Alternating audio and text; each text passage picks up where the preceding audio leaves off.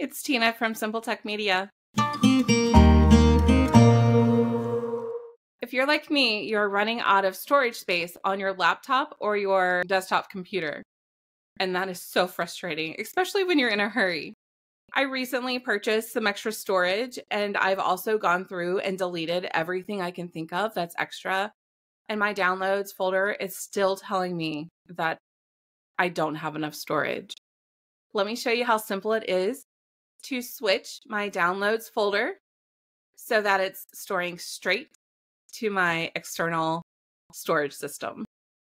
First of all, I am on an HP computer. I'm on a desktop computer, and you can see that I have my folder open so that my downloads is showing, and it has that X there. It is not happy with me. It is angry with all of the things I've been storing. It is full, and when I click on it, you'll see it barely has anything in it.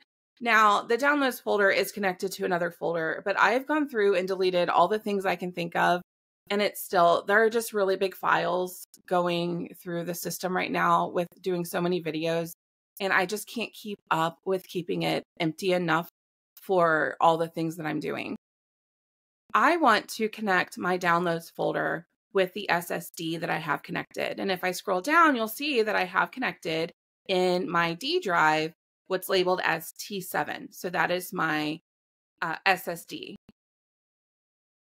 And you can see that I have some things already in that folder. And I want to be able to download things and just go straight into that drive. So when I look at my downloads, I'm going to right click and choose Properties. And then as I come in here, again, it's showing me that red X. And that red X, I feel like it's just mocking me, telling me, nope, you can't do that. You can't do that either. Nope, we're going to say no again. And that's what it's been doing to me for weeks now, and it's driving me nuts. So you'll see when I'm in this dialog box that I have some different tabs that are available.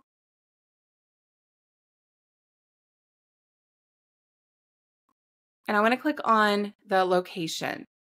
And this tells me where the files are being stored. Right now, it's coming from a different place, and I do want to move that. So I'm going to go ahead and click on Move. And now I want to find where I want to save this to. And so over on the left, I'm going to scroll down and choose that D drive so that it will pull and download straight to this over here. And I'm going to go ahead and make a folder in here just called Downloads, just so that I can see if it's doing what I think it's going to do. So I'm in my D drive. I'm going to go ahead and select this specific folder in here. And I'm going to choose Select Folder. And now it's going to go to the D drive, to that Downloads folder on that SSD, that external drive that I have connected. I'm going to hit OK. Do I want to move all of the files from the old location to the new location? I'm going to say no. Let's see what happens. I'm going to close that.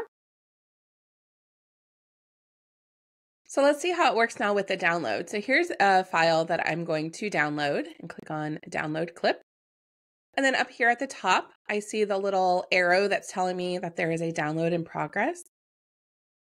And once it's finished, it should have pushed it onto my SSD. Once the download is complete, I can click on this little button up here that has the down arrow with that line underneath. If I click on that, it shows me my downloads. And here's the one that I just downloaded. Now I can click on the little folder with it to show in the folder. I can click on the little box next to it with the arrow pointing up to the upper right to open up the file. I don't need to open up this file. I want to see where it's saved to.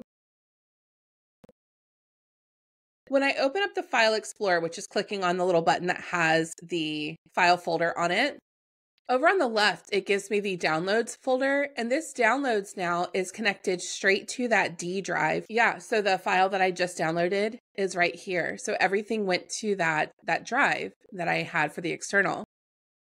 And if I scroll down over here on the left side, you can see that T7, my D drive, which is because I have it plugged into a certain port on my computer, which is the D drive port. Here I can click on Downloads and it takes me to that same place. So how does this help me? whenever you have a file that you're downloading, you don't always have the option of choosing where you're going to save it. For example, when Nikki and I record our Simple Tech Media podcast each week, and I export the files, the tracks that we made, so it has the video, it has the audio for each of us. It's a big file. They're big files. They go down into a zip folder because they're so large. And I go to export, it exports it directly to my downloads. And without going through a lot of different setting changes, it just goes straight to downloads without giving me the option of choosing where it's saving to.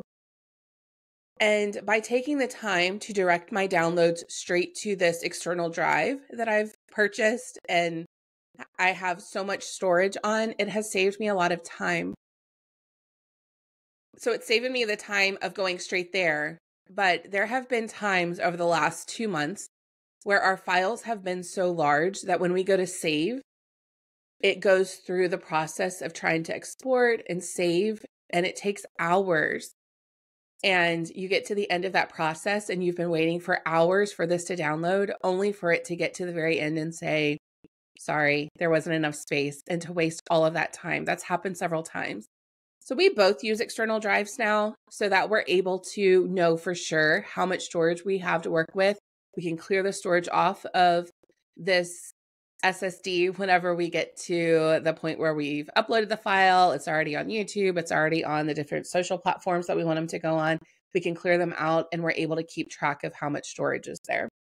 You can also store apps and software on an external drive like this. I do have to make sure if I unplug the drive that I plug it back into the exact same port so that it's pulling to that D drive instead of some of the others that might show up.